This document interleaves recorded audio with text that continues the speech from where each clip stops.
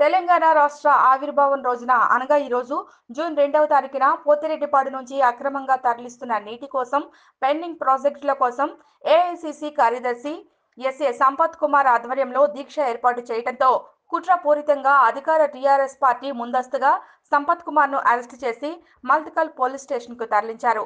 ఈ రోజు తెల్లవారుజామున 5 గంటల ప్రాంతంలో వడ్డేపల్లి మండలం శాంతినగర్ లో తన నివాసంలో ఉండగా సంపత్ కుమార్ ను అర్ధాంతరంగా పోలీసులు అరెస్టు చేశారు.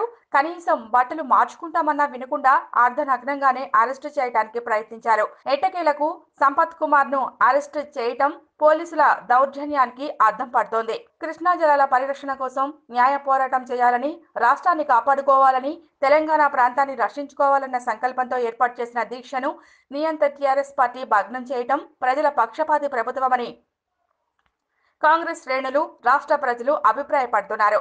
అరెస్టులతో అక్రమాలను ఆపలేరని, తెలంగాణ రాష్ట్రాన్ని పక్క రాష్ట్రమైన ఆంధ్రప్రదేశ్తో కుమ్మక్కై రాష్ట్ర అభివృద్ధిని తొంగలో తొక్కుతుంటే చూస్తూ ఊరుకోమని కాంగ్రెస్ పార్టీ హెచ్చరిస్తోంది. ఇంతటితో ఈ పోరాటం ఆగదని, తెలంగాణ రాష్ట్రం జలాలను మేము రక్షించుకునే వరకు ఈ ఉద్యమం ఆపేది లేదు అని మాజీ ఎమ్మెల్యే సంపత్ కుమార్ ప్రభుత్వాన్ని హెచ్చరించారు.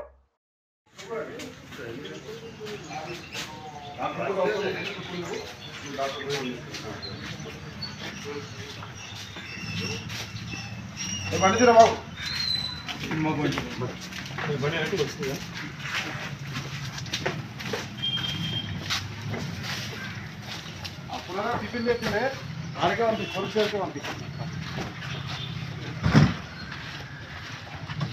రాష్ట్రంలో ఇస్తున్నారా